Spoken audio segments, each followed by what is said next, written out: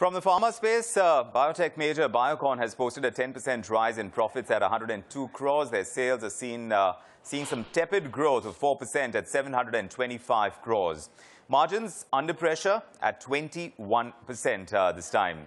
The stock has taken a knock on concerns surrounding its flagship Biopharma business, which contributes close to 75% of the revenues. It saw muted growth of hardly a percentage point.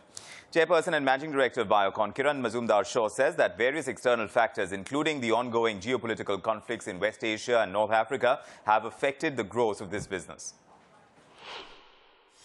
We've been challenged this quarter by a few headwinds, especially those blowing from the Middle East.